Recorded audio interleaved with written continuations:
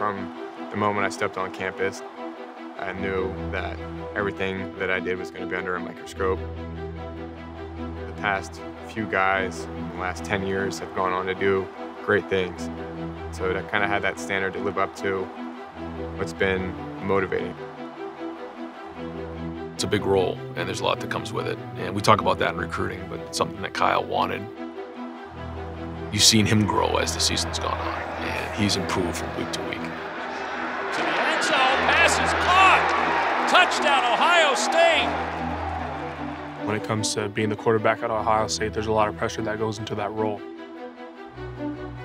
We've had guys in the past who have done a great job of handling it, and it's no step down from Kyle either.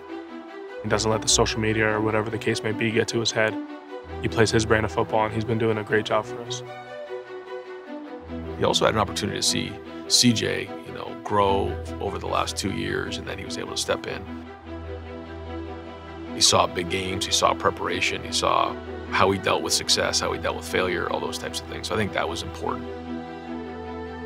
Being behind CJ, who was a tremendous player, his message to me was just blocking out all the noise. McCord, down the middle, wide open, Ibuka, touchdown.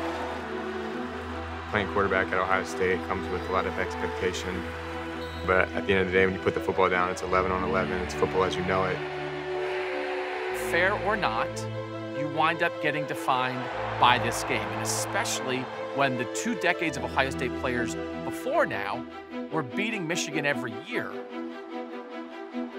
When you come to Ohio State to have an opportunity to play in games like this, that's why you sign on signing day. That's why you work so hard during the week, especially going into this week now that I'm going to have a chance to play on Saturday.